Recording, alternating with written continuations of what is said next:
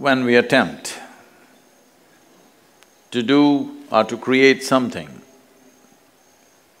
of a certain scale and of a certain impact, in the process of doing it, you know, there is lot of sacrifice, there is lot of pain, physical at least. Here we have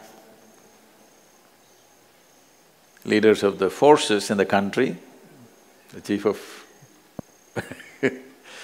border security force is here. In trying to protect the country, there is lot of pain. Every day, somebody dies. All of us will die. Even if you drive on the street or walk on the street, you may get killed. But you don't go there knowing that somebody is trying to kill you. It's a very different thing. A lot of people say, what's a big deal about being a soldier? More people die on the street. Those who die on the street do not go there knowing that somebody is trying to kill them. Yes? They get killed unfortunately.